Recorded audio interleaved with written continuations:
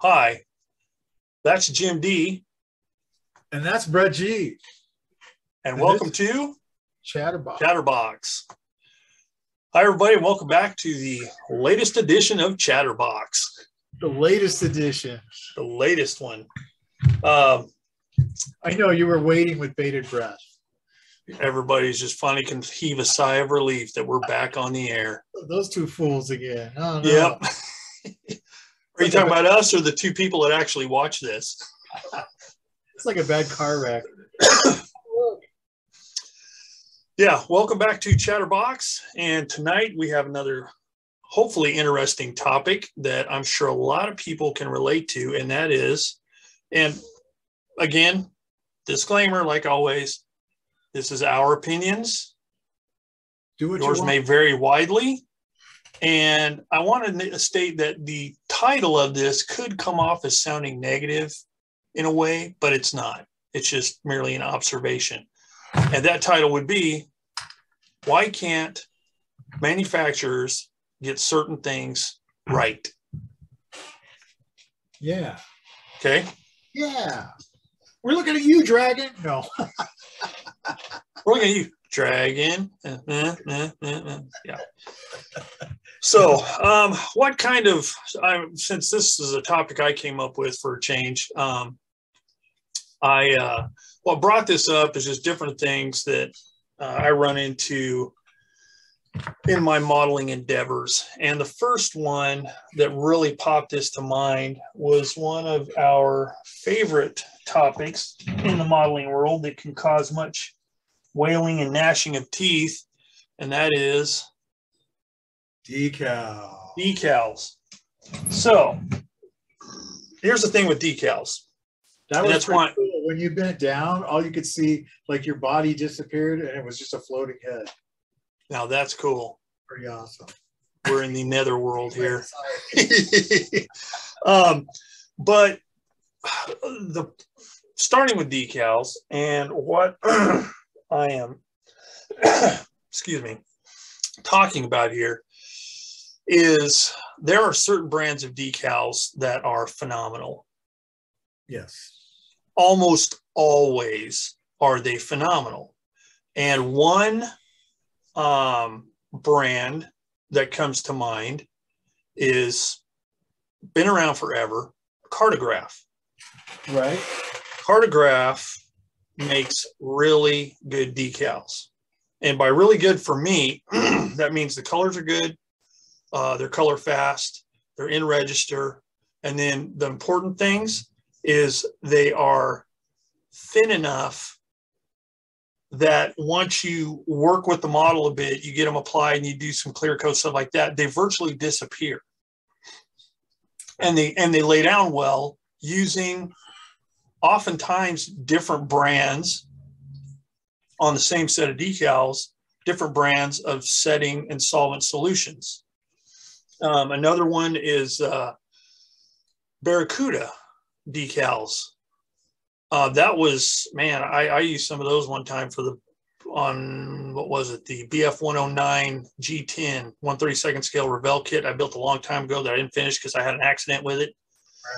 Right. Those decals were also just stellar. So there are people that can make really, really good decals consistently. Okay. Right. But then you run into some of the other ones that for some reason they're just not of the same standard. And one that I don't want to say I'm complaining about because they're good decals. It's just they're really thick. And that's Tamiya decals. Yeah. You know, and what's funny, and I held these decals up a few minutes ago. These are from that Panzerkampfwagen 2 that Tamiya makes in 1/35th scale. Okay. Now, the copyright on this actual set of decals, because obviously reboxing, is 2001. 2001, right? Okay, yeah. And they're really nice. They're thin. Again, they're in register. Don't have an excess of carrier film, but it seems like, and again, this is just my opinion, they've regressed in their decal making stuff. I don't know if they do them in-house or if they have somebody else do them, but nowadays, newer kits, they just seem to be really thick. And they work okay, especially if you use their, they seem to work best when you use their, their brand of decal solvent setter. Yeah. Which you would still, they're really thick, you know? Right. And it's just, if some guys are able to do it really well, the technology obviously is there. Right. So why isn't everybody doing pretty much the same thing? So that's my first item of discussion. Everybody doing the same thing. Yeah. And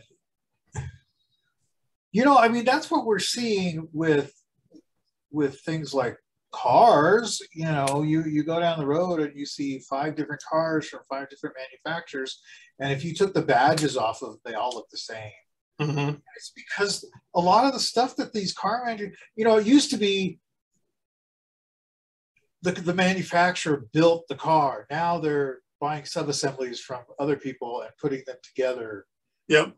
They're using the same design teams, and yeah. So why are we not seeing more of that in things like decals and stuff? Yeah, because I mean, you have these small independent manufacturers, companies. You know, you got Eagle Cows, you got Barracuda. You know, they're fairly small, but their stuff is really good. I wonder who's printing it though. Is Cartograph printing? I know. See, Cartograph prints like. Who is it? I want to say Two Guys. Is it Two Bobs? Two Bobs? I think Cartograph theirs, because I've seen them talk about, you know, they have to buy. They have minimum orders 500 sheets. Yeah. And they're like, it's hard to sell 500 sheets. You know, people don't understand how small the group is. You know. Yeah. You know, they're not not to get off on a tangent, but right. You know, so you know, you have a lot of these smaller companies are doing the design work, but they're not printing them. Right. How many? I mean, that could very well be the deal, and maybe, you know, some of these guys need to look for other people to print their stuff, because the Revell of Germany kits, that came out like in the, I don't know, 2010, 2013, I don't remember when it was, but the BF109G6, the G10, the FW190, whatever other ones that there were. I mean, there was quite a few of them that came out around that time period that were just really good kits, especially considering they were Revell. But all of their decals were really good. And right in the bottom, printed by Cartograph. Right. You know, that's fairly common. Yeah. But you know, getting back to the subject at hand, it's like, it just seems like the technology is there. Obviously, some people are able to do them and do them well. Right. And I understand that, you know, you have to make X amount in order to make it profitable. But, you know, why can't these big manufacturers, and I'll just say it, I'll use Tamiya for the example, because, I mean, they're huge. They sell tons and tons of models. So why can't, you know, because, and it's a common, you know, complaint is like, you know, Tamiya decals are really thick and blah, blah, blah. And, you know, so it's not just me, but it seems to be a thing. And why can't they get it? Right. This, as I've talked about before, I don't know on this, you know, in a Chatterbox episode, but this is the Edward Weekend Edition, the new boxing of the G10. Yeah. These decals are great. Yes. Edward makes really good decals. I don't know who does them. I don't know if I even have the sheet anymore, because I tend not to keep a whole lot of stuff anymore. But yeah, I mean, they were great. Absolutely. They were thin, but they were tough. That's another thing, is like, you know, not only do they need to be thin, but they have to be able to take some, you know, moving around and positioning and stuff like that. And I don't know, some people are able to nail it. Yeah, and you know, granted, there's quite a few coats of clear on here, not intentionally, but it just happened that way. But they're great. They're great. You know, and why can't everybody do that? You know, I don't know. But even at that, I mean, nothing's perfect, and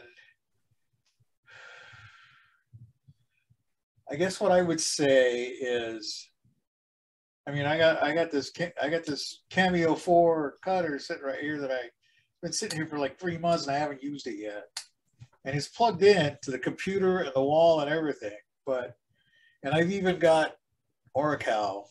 I just haven't taken the time to do anything with it. But as that becomes easier and easier to do, I don't think decals will ever go away because they're simple. Right. And they don't require an investment in a cutter and things like that, you know. But you got to wonder for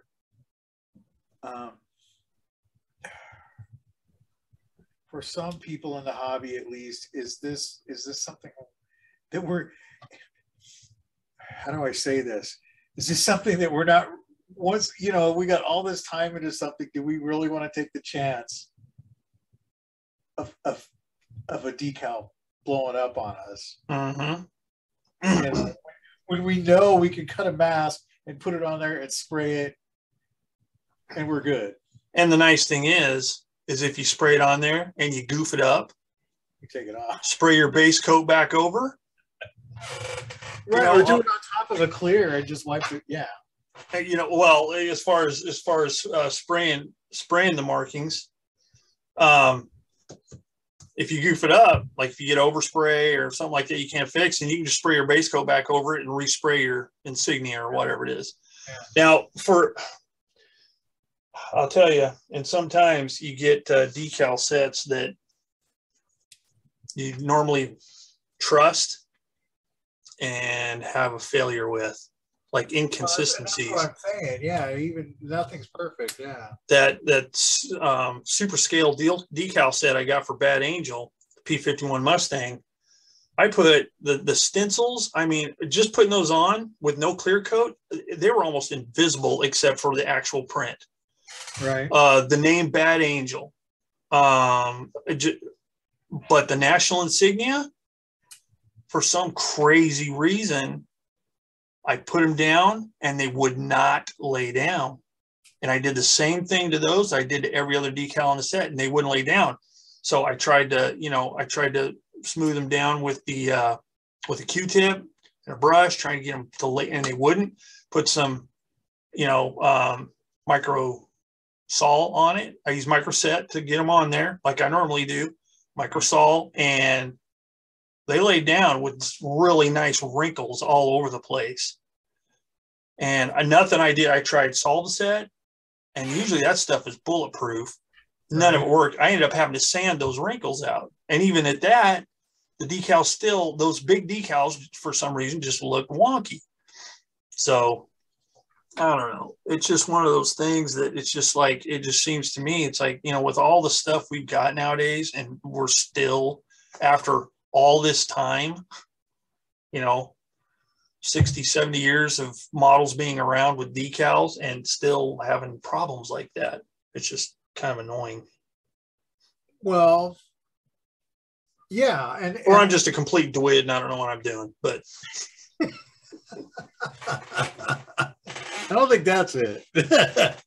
But, well, I was gonna kind of jump off of that and say, we can go in and I think a good place to jump from this is to paint. And it's I guess I don't want to say it's frustrating for me, but I see a lot of discussions about paint, as I'm sure everybody does. But And we've had discussions amongst ourselves of things that it's like, okay, well, this doesn't work for me. Well, I don't know. I didn't have any problem with it. Well, you know, and I can't get this part to work, and this and you've basically had arguments with yourself over mission models. Yeah. It doesn't work. It does work. It doesn't work. You know, and there's this. It seems like with paint, there's this total inconsistency. Yeah, especially in the acrylic ranges. Yeah. Water-based acrylic ranges. You can turn the clock back 20 years or 30 years or whatever and go back to the enamel days. And we didn't have any of that.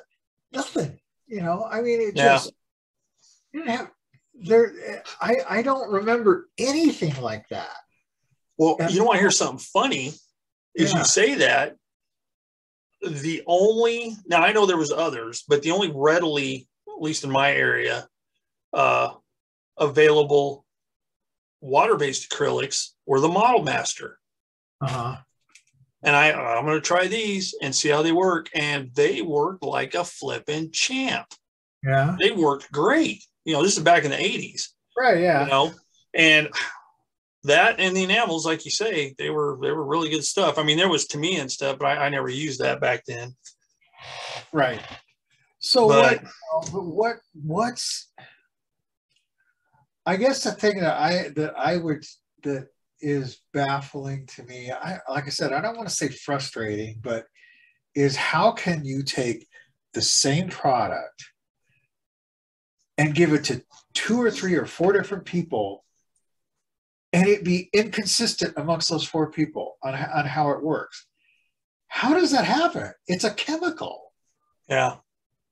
You know what I mean? I mean, it's just, I don't get it. Baffling is a very good word to use because I just don't know. But I can tell you on this 109, okay, so the 76 on the bottom, this is Model Master enamel. I still had some. The rest of this is life color acrylic. I don't know. This is Stynylriz Riz Black Primer. Anyway, which is what I use for black a lot. But this enamel, this RLM 76, I could literally take, because I did the whole airframe, top and bottom, with the RLM 76, and I could go on here with a 2000 grit or 4000 grit sanding pad and sand through this acrylic down to that enamel in no time and not do anything to the enamel. Completely rip that acrylic off of there in a matter of seconds, and the enamel is just going, yeah, what are you going to do to me? Yeah. You know, they're fragile, and you know, maybe it's just one of those things because of because of the nature of it. There's just no way to get it to. They're fragile and they're finicky. Yep. And that's fine, but like I said, the thing that really just baffles me is why 4 different people get 4 different results with the same exact thing. That's true. How a product is supposed to work. Yeah. Well, I mean, it's a different subject, but everybody's got their little, you know. Right. This is the way I do it. I use, you know, armadillo urine mixed with a little bit of alcohol and 10% glycerin. And that's what I use for my thinner. And it works like a champ. Right. It's like, okay, I'm going to go source some armadillo urine from some, you know, some kind of shop that sells witches supplies. And guess what? It doesn't work. It just smells weird. Did you actually try this? Yeah. Well, and that's another thing that I've said before, you know, is you got to kind of be careful of what people are telling you because they may just be telling you stuff. Just so you mess up. Right. Yeah, which I think that's cruel, but anyway. No, just use a little bit of chamomile tea. That'll do it. That'll work. With local honey. With local honey. So yeah, I mean, that I would throw that in the mix. It's just paint being my screen keeps blanking out, being inconsistent, I guess, you know. Yeah. for lack of a better word, but it just kind of, I don't understand. It should work. Why, it should work. Yeah. Basically, when it was Model Master enamel, it's like, okay, well, what do you thin it with? Well, you either thin it with the Model Master airbrush thinner, which was expensive, or you I get still have a can of that, as a matter of fact. yeah, I do too somewhere. Or you get well, I probably use mine. Or you get just lacquer thinner, and it works. Simple. That's it. That's all there is to it. So anyway, I don't know. Yeah. Well, so that was my first one, was the decals, and then the second one, and I think this was another one that popped into my head about the same time. And good grief, I thought of this topic a year ago, but another one, and this one I don't think there's like any kind of a good answer for it, because I've never seen anything even close to being a solution, but that is clear parts for kits. Now, clear parts in general. Clear parts in general, yeah. For me, it's, I don't do cars, so automotive stuff, but just like for aircraft, you get some nice looking clear parts, but the problem lies in painting the frameworks around them, which, it's not an insurmountable thing. I mean, there's all kinds of, masking kits for them. You can make your own masks. I've done it tons of times, but the thing is no matter what you do, you're still going to have, it's still not going to look like glass in a framework, especially take something like a B24, or like what is it? Was it a Heinkel 111 that's got that flipping greenhouse on the front? All them German bombers have it, yeah. Yeah, you got those greenhouse looking things. You've got, ball turrets in the bottom of a B-17. You've got whatever it is. And this is just totally probably not something that's even something that can be done. But the problem, like, say you have side windows in an aircraft. Right. No matter what you do, there's going to be that glass is not going to fit in there perfectly. Right. You're going to end up with gaps and stuff like that. Whenever you get a masking set, in general, they're really good, really close, but I don't think I've ever ran into one that was perfect. Right. It's either just ever so slightly too small or too large. So you might end up with some of the framework ends up looking too skinny or too thick or whatever. And then even if you paint it inside and out, you're still got that clear gap in between. And on something a little bit bigger, you can, if you look really close, you can actually see it. Yeah. And it just seems like it would be nice if somebody could come up with a way of making, and again, it'd be ultra fragile, but a framework with glass that fit in it really well. See, an outer frame and an inner frame and sandwich the clear in between it. Yeah, I just don't know what could be done to fix that, but you really don't see any advancements in it. It's like some things you see, like slide mold technology. They discovered a way to hollow out barrels and to mold like nose cones, like radomes or whatever you call them, on the front of a fighter jet without a seam running down the side. All this kind of stuff. But it seems like no headway's been made for clear parts. And, some people, so you got to get the aftermarket, the vacuum form. No, vacuum form, it's like, you got to cut it just right. Yeah. You take a risk of cutting too much off and just all that kind of stuff. And it's just, that's one of those things on a model kit, especially now that you got these manufacturers doing the stress skin on aircraft, finally. Yeah. And people like Tamiya and stuff like that, they're finally molding the kit to where the parts that glue together, those joints, are natural seam lines in the real aircraft. Oh, So you don't have to do a bunch of sanding and standing off detail and rescribing it and trying to put rivets back and all that kind of stuff. It's like they're making headway in that kind of stuff. right. But the clear stuff, it's just still the same old thing.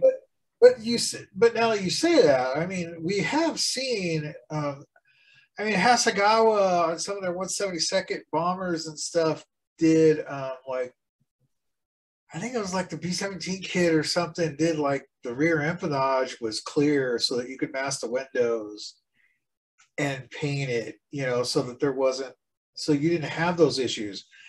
And, you know, I think we're seeing that with some of the stuff, some of the other kits where the front windscreens include the top of the Fuselage, right.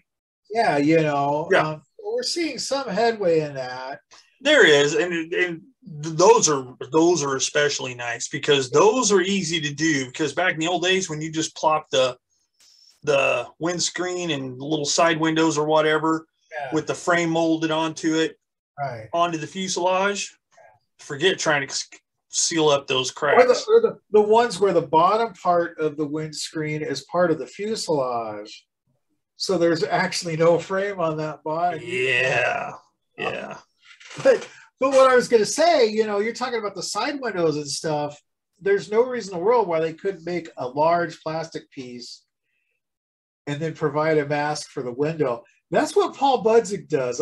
This isn't something I thought of, but if you watch Paul's videos on windows and stuff, he uses that clear acrylic, cuts the hole bigger than the window, puts that in there, you know, does the body work on it, polishes it out, masks the window, and then paints it. Right. There's no reason why a kit manufacturer can't do that. You know, not that I could see. I just thought of something. Uh-oh. Why couldn't? Okay, you know, they have all this ability using computers and stuff like that to. Computers, are these new? I've never heard of these things. It's just weird, you know. It's called a computer machine. You know, Hewlett Packard and Compact and you know, all Albert those cutting Packard. edge. Have you heard of Albert Packard? No. But since they can, from what I understand, he did what?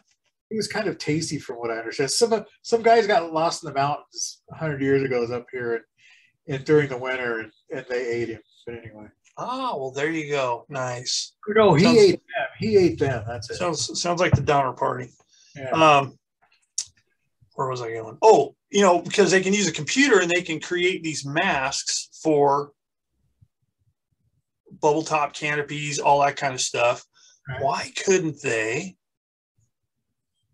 make, not necessarily a decal, because, you know, that might be really hard, but make some kind of a, almost like a, for lack of a better term, some kind of a self-adhesive sticker type thing that whenever it was placed onto, say, the nose of a B-25, the contours were correct and it would go around, so it actually looked like a thin, ultra thin framework.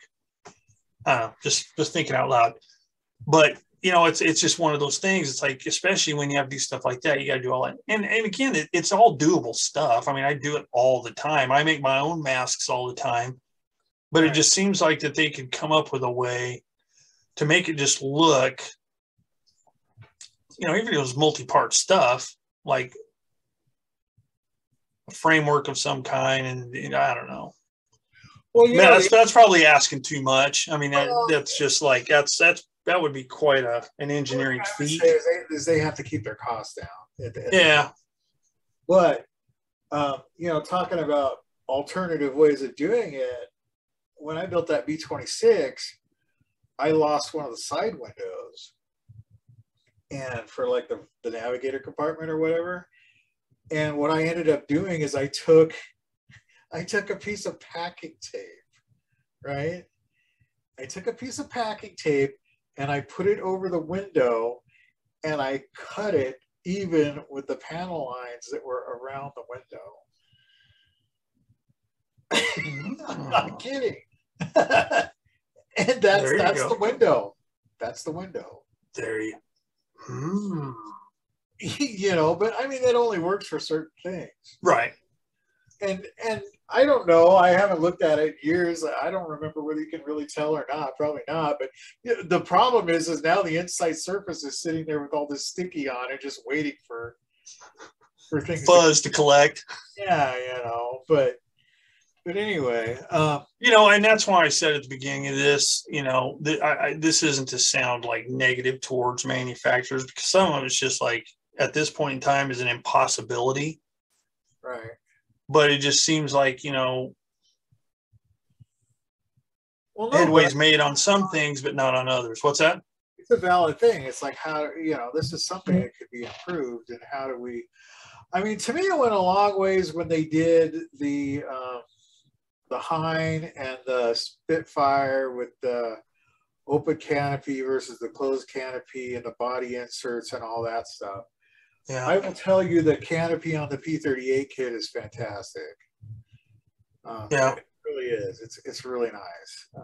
And you know, speaking of canopies, what I would like to see myself is, and I'm being selfish because I'm going back to closed canopies, and I would really like to have a closed canopy option in every kit. Because our conversation the other day. Yeah, they don't always fit together right. I mean, this one does pretty good, you know, but they don't always fit together well when you've got multiple piece canopies and windscreens, and really the only way to do it is in one piece. Yeah. And I that's something that's like, I don't see why that's not being done. Period. I mean, you know, yeah, I agree. And that is something that, just like we were talking about the other day, that is something that the manufacturers could fix. Because, and I mentioned it the other day, but I do not get why on landing gear doors, yeah, why can they not make, now I was telling you about the 109 G10 that I did. It right. came with both options. Right. But again, it's like they give you two sets of landing gear doors. Use these if you want them closed, use these if you want them open. Why do they even have to do that? Why? I'm sure there's some kind of engineering thing, but I'm not understanding why they can't make it where, because I wish I could remember what kit it was. I built a kit not too long ago, and the landing gear doors, man, it seemed like it was a P51, but I don't remember which one. I could be wrong, but it was 4-piece. You know, you had the main flap, or the main doors that open, and then the ones that stick on the landing gear. Yeah. That whole piece, if you were looking at the bottom of the aircraft, it came as one piece. And if you wanted them to be open, it was scored on the inside. You cut it there and sand it down a little bit to make it smooth, and boom, you got your open doors. But it was just one set.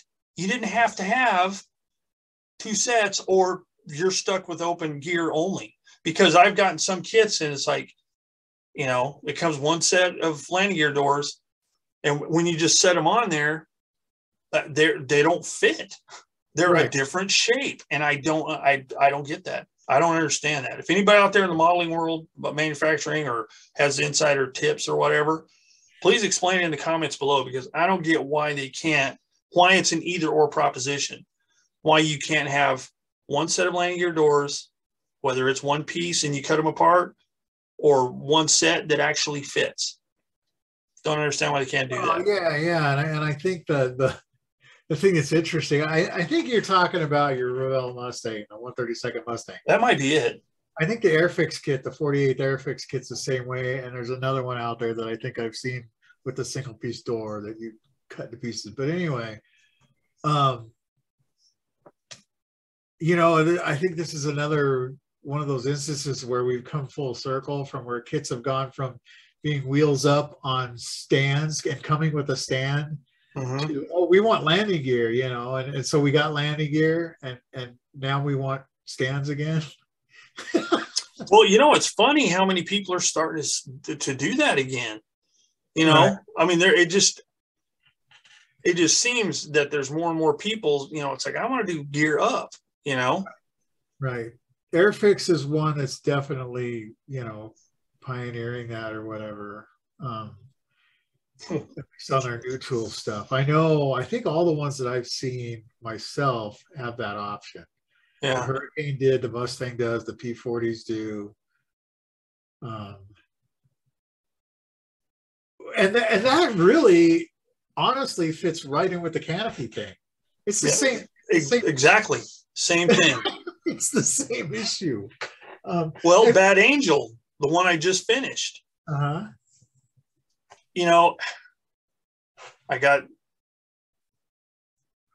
the windscreen portion glued into place, lined it up great, looks great. Put the canopy on there, shove it all the way forward, and there's a gap on the top. Right. And I say on top, it's an even gap all the way around. So I have two choices. Either I can sand that down a little bit or sand it down a little bit, you know, behind the windscreen, or a combination of both, so it fits together snug. But then in the back, that curved part that rests on top, yeah, it's gonna, you're gonna have a noticeable, like little flat spot in the back. It's like, so your idea, one whole piece. Yeah. That's not one of Tamiya's better engineering things there. That rear canopy on that Mustang is not done well. I don't think, in my opinion. Yeah. But yeah, I mean, it's really the same issue as the clear parts and the landing gear thing. You know, I mean, I get it on some aircraft, the landing gear doors are multi-piece and this and that, but yeah, why don't they fit in the holes? Yeah, exactly. Oh, what else? You got another one? I'm looking through my list from our discussion the other day. You got one? List. Yeah, as a matter of fact, one of the guys in my club was lamenting about car kits. He's mainly an aircraft guy, and he's doing some car kits just for a change of pace. And he's like, why do the bodies not fit the chassis correctly? And I'm like, you know, now that you say that, I haven't built a whole lot of cars in my adulthood, but I built quite a few in my childhood. And yeah, that was always a nightmare to get that thing on there and have it be where it's supposed to be. There, it wasn't.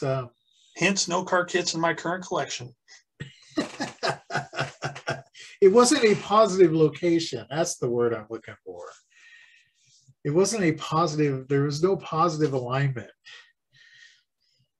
You know, and right. And so yeah, you know, I'm sure the newer kits are probably much better in that. Going back to aircraft, I know for me and for a lot of people, pilot figures would be nice. Yep. I don't really see the big deal here. I mean, the reality is you only need a couple of different basic figures, and if you had your 3D model, you could tweak the legs and arms a little bit for each individual aircraft. But what do you need? You need just take U.S. World War II, for example. You need a Navy pilot and an Army Air Force pilot. There you go. And maybe a bomber pilot, because they don't necessarily wear the headgear and stuff, or you know what I mean? I mean, you don't need a whole lot of different things. And you can just tweak the files a little bit for different cockpits and whatnot, and you're good. Yeah. So I think that would be huge. We're seeing more munitions coming with kits. I don't know that a lot of them are very well done. but we are seeing more ordnance. I think. Yeah. But like I said, is a lot of it well done? No, but it's there. I mean, those are two huge things. The pilot thing, I mean, it really, to me, it did a cool, with the Corsairs, when they put the Corsairs out, and they got the one figure that's kind of like leaning up against, standing on the wing and leaning up against the fuselage. I mean, that's a cool figure. Monogram. I mean, those figures are dated, but I've still got a bunch of them, and they work. And they're the only game in town and a lot of things. But I mean, if I was, and I know there's guys already doing this, but if I had a 3D printer and I wanted to take the time to learn how to do that stuff, which I don't. Good man. I would go down that road of doing pilot figures and stuff. I think, even if you didn't make money at it, at least you're providing something that people actually need. Yeah. It's funny you bring up the figure thing because, oh my goodness. Here's something else. Two things. Figure manufacturers can't get right. Uh-oh. Okay, so I check out modeling news quite a bit, right? Yeah. And it is just astonishing and bewildering. It's like every flipping figure that gets released is another German figure. Oh, yeah. Yeah. It's just like, oh, how many do we need? But try and find a U.S. figure, a U.S. World War II U.S. figure or World War II Japanese figure. Right. And forget about finding any, say, Italian or anything like that. It's like, it just seems like they just, and I know it's like a lot of people's like, well, it's what sells. Well, it's what sells because that's all there is. When you got variety to no end of a certain subject, that's what people are going to buy because that's all there is available, and if you try and find a U.S. figure or Israeli figures, I was trying to find an Israeli tank commander figure, for that Shot Kali build, and it's like, well, you kind of have to find a 70s era, U.S. figure tank commander because they use the same equipment. You just have to do that and just paint it the right colors. And it's like, why don't we make other nationalities, for crying out loud? Right. There was a lot of other players in this thing. And I get the German, they do the German stuff because people build it and because people buy it. But you said that, and I noticed on my own stuff, okay, just for instance, looking at views and stuff on things and whatnot, because I don't do a lot of German stuff. But when I do, I typically get 3 times the views on that stuff than anything else that I've done. Yep. So to me, when they say, well, that's the stuff that sells, that's totally legit. Because it's the stuff that people are looking at.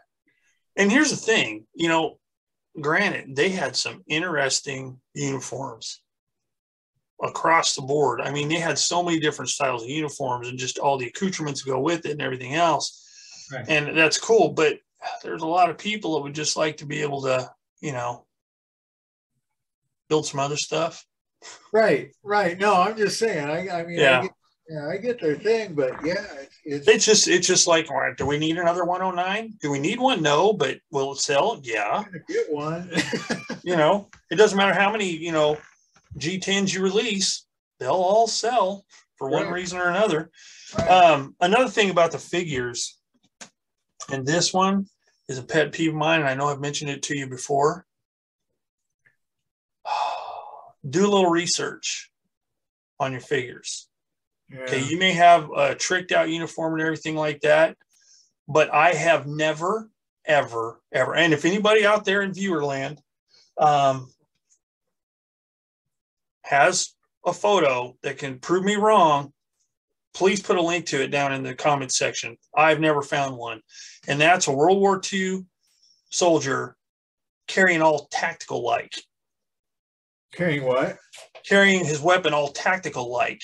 Oh, yeah. I mean, when guys were trucking along with a Tommy gun, if they were carrying it with one hand, they'd have their hand on the pistol grip, and it was kind of tucked up underneath their armpit a little bit, just kind of hanging there. It wasn't all, with it all up here on their shoulder and, carrying it all tactical like a modern SWAT team or special forces or something. It's like they didn't carry like that back then, but yet they were, you'll see some German figure with his STG 40 or his STG 44 all trucked up on his shoulder and trucking along, and it's like, but part of that I blame on the Hollywood world, right? Because you may get a military advisor and he may know his stuff, but maybe his stuff he knows only goes back to Vietnam. When you got even then that would be okay, but when you got Colin Hanks this drove me insane. Colin Hanks in Band of Brothers, whenever they went across the river and they were attacking that place to get some prisoners, right. And he's doing the full on,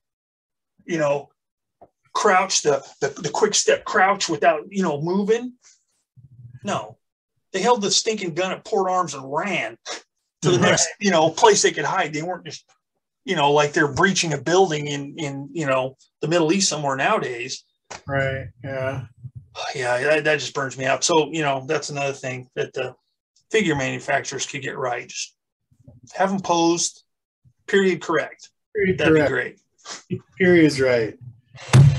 Get your periods in the right place. Exactly. At the end of the sentence. Punctuation is important. Oh, I had something else on here. What is it? I don't remember. Oh, we got to talk about instructions.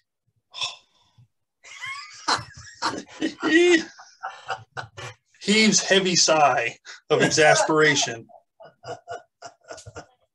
Is that all we need to say about instructions? Oh my Lord.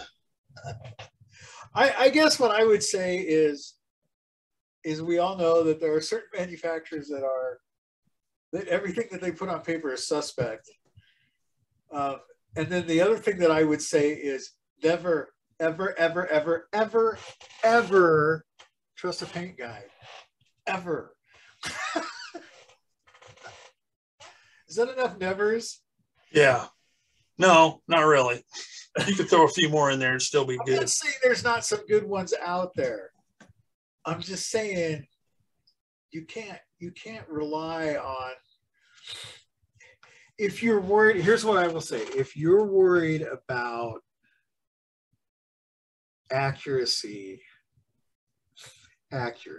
quote, yeah, and your color selections and whatnot, you need to do your own research. That's all I'm going to say. You should not, I'm not going to say you can't rely on anybody, because there are people out there that know their stuff. And until you figure out who that is for yourself, you need to do your own research. My opinion, because I mean, that doesn't mean everybody's stuff is going to come out looking the same, because it's not. Because everybody has a different idea of what's correct. And I know that doesn't sound like it should be that way, but we all see things a little differently. We all have our own perspective. Yeah. And that's okay. You can.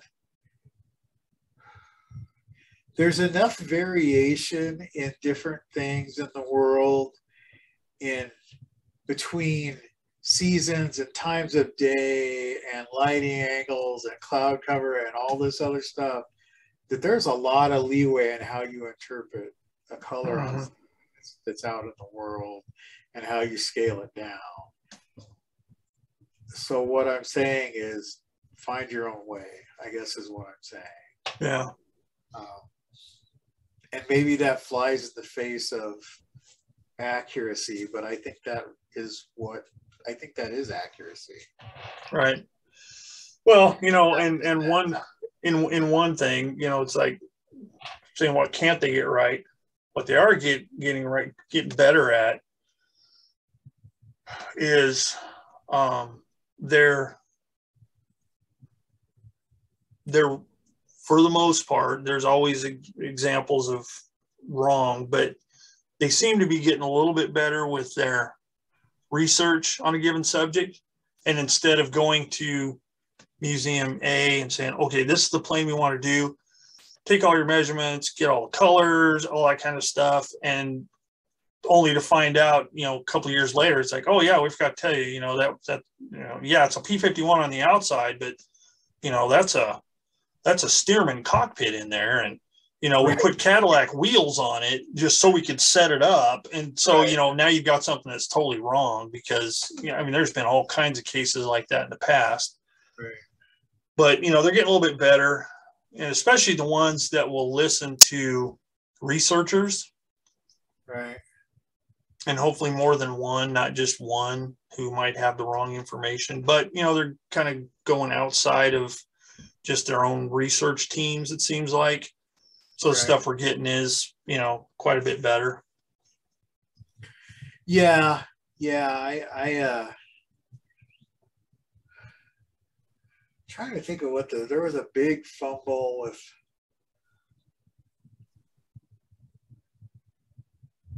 I don't remember now, but yeah, especially with aircraft, there's all kinds of aircraft at museums that are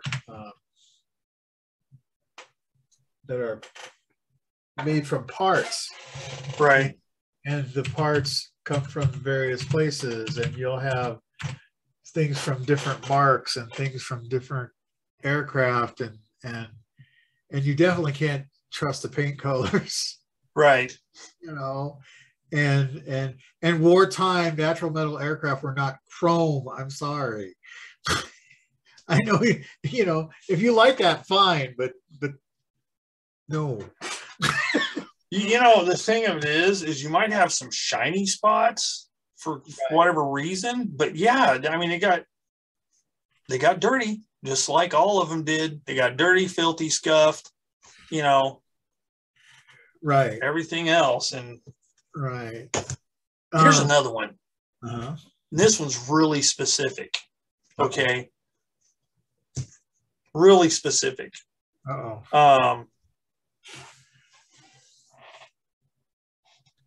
And that is, sorry, P-51s. Okay. It's general knowledge that the seam lines, depressed rivets, all that kind of stuff was puttied up, sanded, and lacquered over with that high-speed, DuPont high-speed silver. Yep. Okay. I mean, why do they not? Why do they not just mold the wings? I mean, that's one of those cases where it would save money because there's less tooling involved. They don't have to have all that detail for only certain things. I mean, you got to have the seam line for the ammo doors, machine gun doors, all that kind of stuff, and for, you know, that little cover on the front where the machine guns come out. But everything else, it's supposed to be smooth. Yeah. Why don't they just mold them that way? Because man, it's a pain to have to fill all that. If you want to go that direction, like on Bad Angel, I didn't do it because I forgot. I've done that a couple times already. I ain't doing it again. Right. So I just left them open, and 9 people out of 10 don't even care. Right. But I mean, I would like for it to be that way. And just, man, it just seems like putties. Well, along those same lines is like, why are there panel lines on a 262 kit? Exactly. Exactly. I mean, it's the same thing. It's the same exact. It's like, why are there panel lines on this kit? They're all filled and smooth. Yeah, it's, I don't know. It's that's something that I've been contemplating trying, and something I've actually wanted to do for quite a number of years, ever since I was a kid, really, because I saw it in a book that I have. I don't know where it is, but where, they remove all the panel lines. This was in the raised panel line days. Remove all the panel lines, paint the aircraft, and then draw them in with a pencil, with a mechanical pencil. Or, as the old Budzig does, he'll paint the thing and then just barely scribe the paint. That scares the hell out of me. That I'd have like big chips flying off and flakes and everything else. I don't think that, but that scares me to death. It's like, really? I don't know. But the pencil thing, I saw it done. It was a 109, and it was in a book, and the guy was a brush painter. And this is what really stuck out to me was, first of all, it was brush painted, couldn't tell. And second of all the panel lines were done in pencil. So he did all the body work, sanded all the panel lines off and everything, painted it, brush painted it, and then drew the panel lines in with a pencil. It looked fine. I will admit, it looked different than what we're used to seeing now. But this was in the 70s. Yeah. And it was amazing. I want to try it. I'm not sure on what, but I want to try it. I was happy to try it on this B-29. Yowza. You got a lot of pencils? I don't think there's a lot of graphite, bro. I really need to go back and look at my reference photos, because I'm thinking, I don't think the panel lines are that prominent on the 29. I really don't. Yeah, probably not. And I mean, it was super high tech in its day. Yeah. That was space age stuff. Pressurized cabins, the whole thing. Yeah, so I don't know. Anyway. You mentioning the panel lines, that's something else. And again, it's something that this one's actually starting to come to fruition. Okay, you got these aircraft that have all this stress skin and what do they call that? Oil canning or whatever. Oil canning, yeah. Well, they're finally starting to get into that kind of stuff. You're finally starting to see some manufacturers doing that on their kits. But like on, I think it's the B-17. That's so you can hide the pebbly texture of the plastic.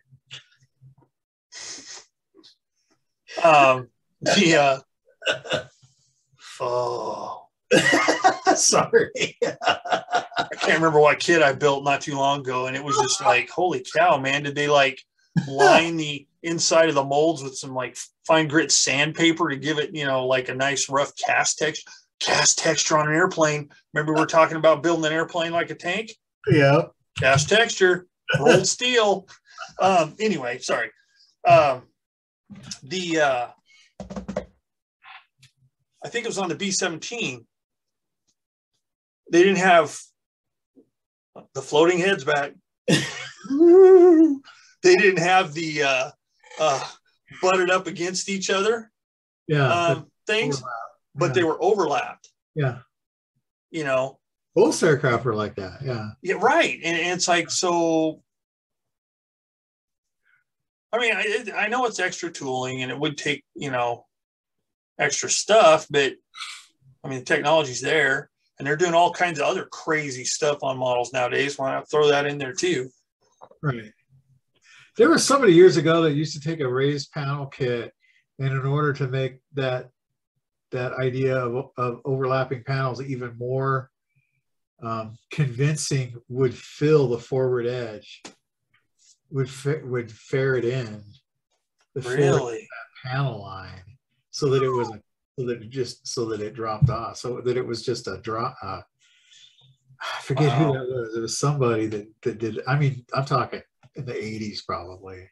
Some maniac, I can tell you that. Right. Jeez. Right.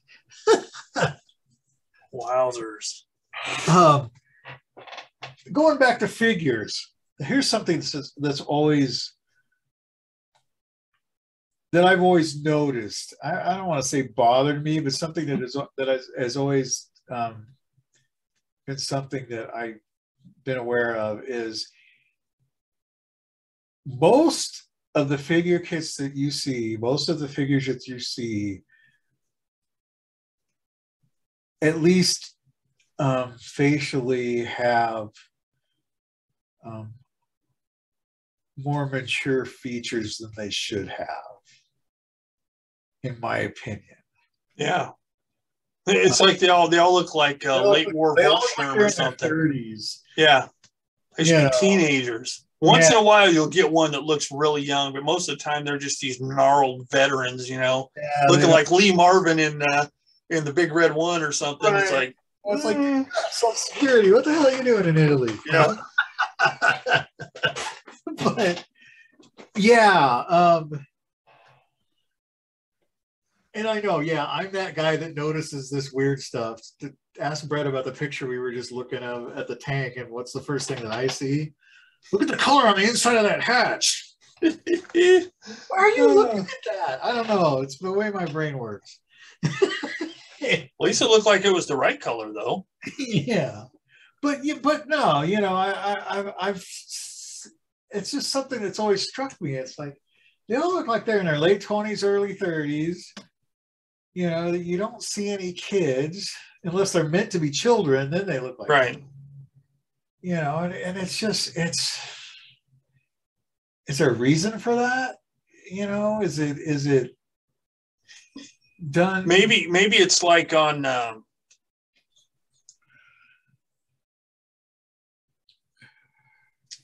Das Boat, whenever they were just setting out, and the photographer journalist guy, he's like wanting to snap pictures of the crew, and the captain of the vessel says, no, wait, don't take the pictures yet.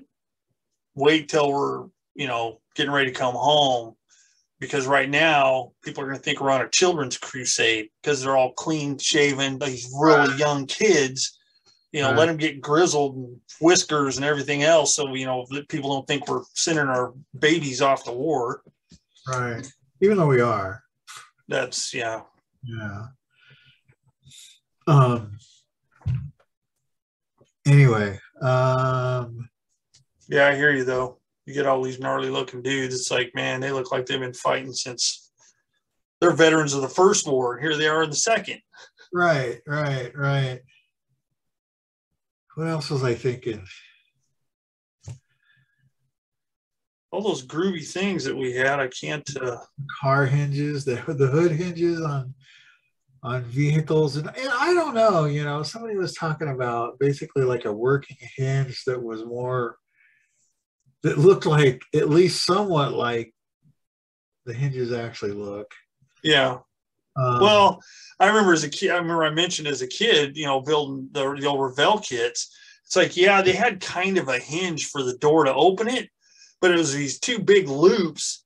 Oh yeah. That kind of got sandwiched in between this big block of plastic, and then the left side there by the pedals and everything. And it's like, what is that supposed to be? Right. Yeah.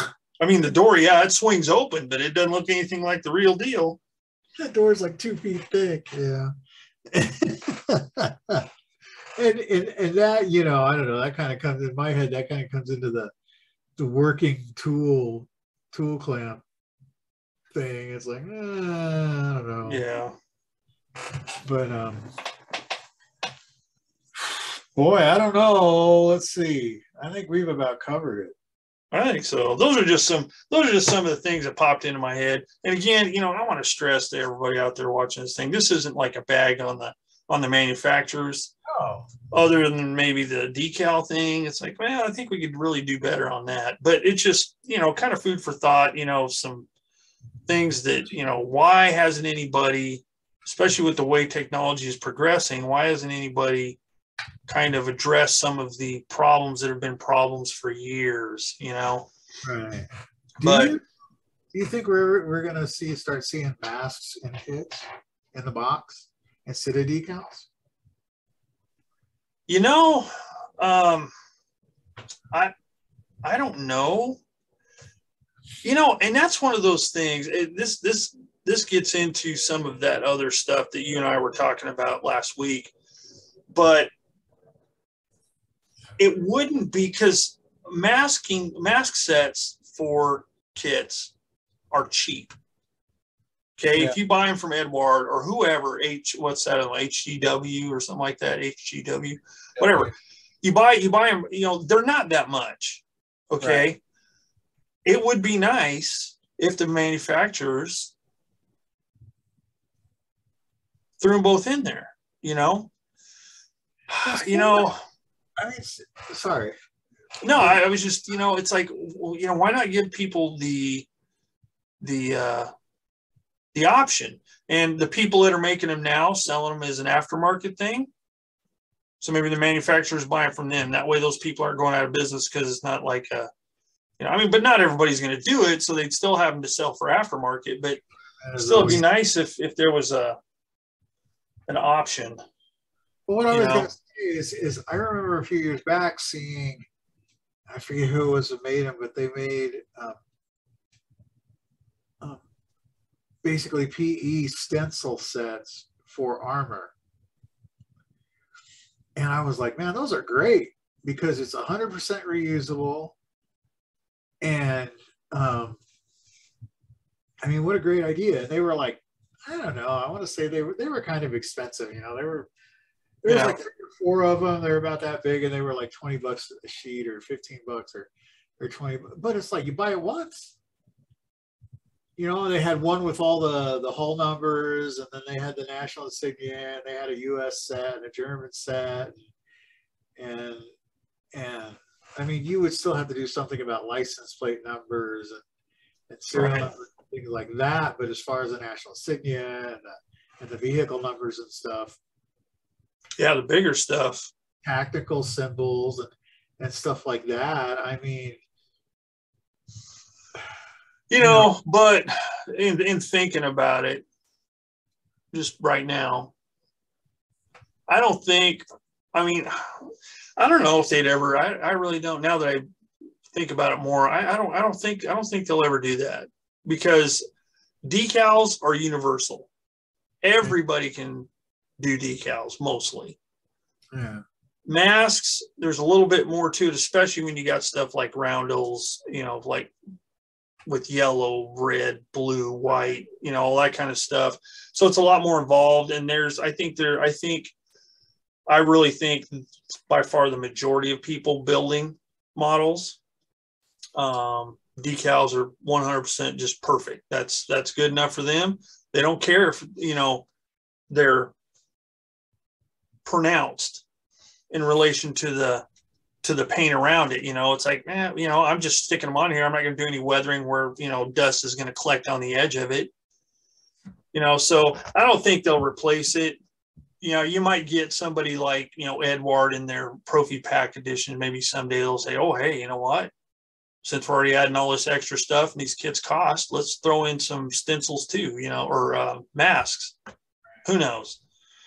Well, I think I just kind of caught myself doing something that I try not to do, and that is, I get tunnel vision, and I think when I start thinking, about this stuff, I'm thinking of it from the point of view of somebody that has an airbrush and has 14 different knives and 27 different kinds of tweezers, and it's easy to forget that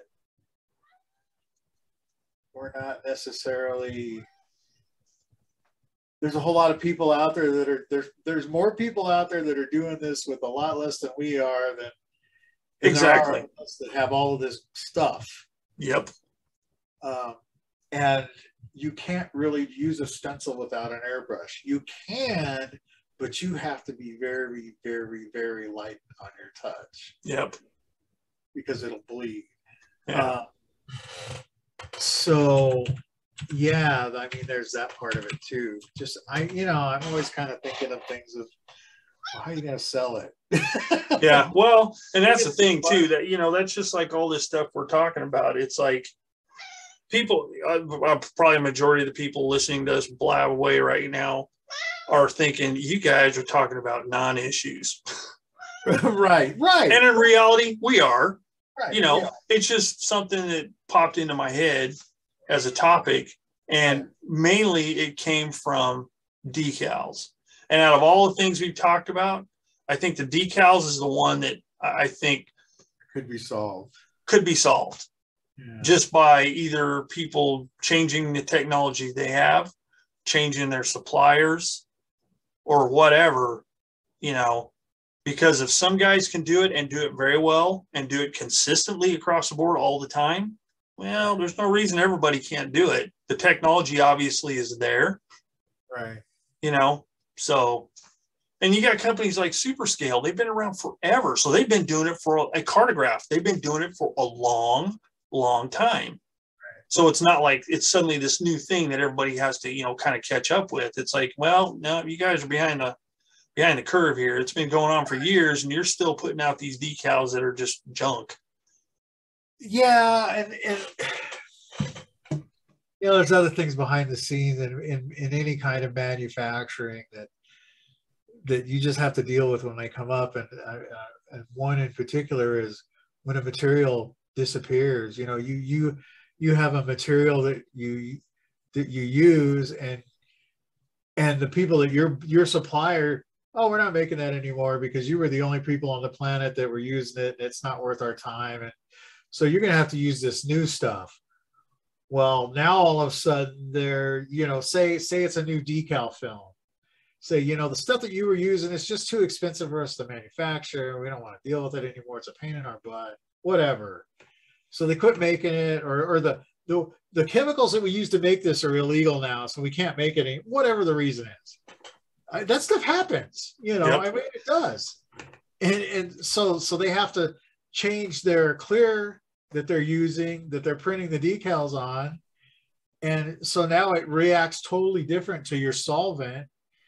And you're going, what the heck? Yeah. Well, that could be the very problem I had with those decals I just did. Right. So how do you deal with things like that? I mean, I guess what I would think, I mean, it would be a good thing to, put a note in with your sheets after they change to your customers, say, hey, we had to change the backing on these things because we couldn't get the old stuff anymore. So you can't use microsol on these because they'll disappear or whatever. If you put microsol on these things are going to curl up just like one of them snake fireworks that you light up. Yep. Fly, or whatever. Don't do, you know what I'm saying? So, but they don't necessarily do that. They just change. Well, I mean, that's what happened with this. Well, that's not really what happened with this stuff. What happened with this stuff is the people that were making it for Badger substituted some of the ingredients. Yeah. And the stuff wouldn't work. Yeah. So, but once they figured it out, went back to the way it was supposed to doing it, then it's fine. Right. Well, all that you just said, a perfect example is Archer dry transfers. Yeah. Almost wiped them out because wherever they got their stuff for doing dry transfers, it's like, oh, we're not doing it anymore. Sorry. Yeah. So they're having to come up with something completely different now. Right. And their line, I mean, they used to have all kinds of stuff, and they are still just, they're just a fraction of what they used to have. And they're just little by little adding stuff to it as they figure it out, because they're having to do something totally different because of what you just said, because I remember when they made their announcement. The people we got our stuff from, they don't make it anymore. So once this stuff's gone, nothing we can do. Bye-bye Archer dry transfers. I mean, that's one of those names I always saw in the magazines as a kid, thinking, ooh, I'd like to try those, you know, but I had no place to get them from, you know. Nobody carried them locally, and it's like, oh, that just sounds like these exotic, awesome materials and blah, blah, blah. And they've been around forever, and now suddenly, boom, sorry, guys. Yeah. What? Right. Yeah. So that's a very good example you just brought up, because the same thing happened to Archer, so they're having to do something completely different now. I don't know how I got off on that tangent, but anyway. Well, no, you just, you know, stuff doesn't behave the same. Scope Creep is my middle name. Yeah. Yeah. So, well, anyway, yeah, that's, I think we've kind of run this one into the ground, but, you know, so all you people out there in watching / listening land, if there's anything you can think of that manufacturers have kind of dropped the ball on or should have had a bit figured out by now, drop me in the comments down below. We'd like to hear what you guys have to say, because I'm sure a lot of different people have a lot of different ideas on the same thing. So yeah, it's kind of like that thing you see every year. What kit do you want? It's the same idea. Yeah, exactly. What kits do you want? Yeah. Not that anybody's going to see them but us, but you know. Yeah, and our 2 viewers. It happens to be us. Yeah, we watch it, you know, on our channel, make sure it turned out right. So anyway, but yeah, I think that's all I've got concerning this here subject. Okay. Jim, you got anything else? I do not. Except for this. As usual, take care of the people you love. See you all later. Bye.